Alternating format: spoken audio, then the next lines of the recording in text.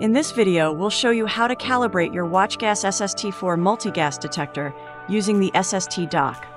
Calibration is crucial for ensuring accurate readings and maintaining safety standards.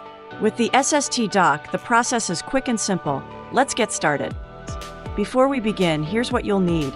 Your WatchGas SST4 detector, the SST Dock, a calibration gas cylinder. Make sure it's the appropriate gas mix for your sensors, some tubing if necessary, and protective gear.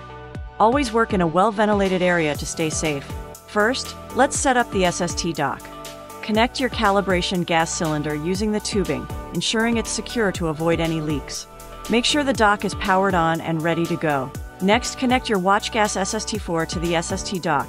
Place your SST4 in the dock with NFC activated. Once calibration mode is activated, the SST Dock will automatically begin the calibration process. You'll notice the sensors on your SST4 start detecting and adjusting readings. This process may take a few minutes. Once calibration is complete, you'll receive a confirmation message on the screen. Double-check the readings to make sure everything is within the expected range. Now carefully disconnect your SST4 from the dock and turn off the gas cylinder. If you encounter any issues, like a failed calibration, check your connections and ensure your gas levels are sufficient before trying again. And that's it. Regular calibration is key to keeping your WatchGas SST4 accurate and reliable.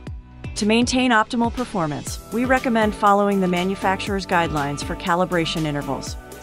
If you found this guide helpful, make sure to like, subscribe, and hit the notification bell for more tips and tutorials on using safety products like the WatchGas SST4.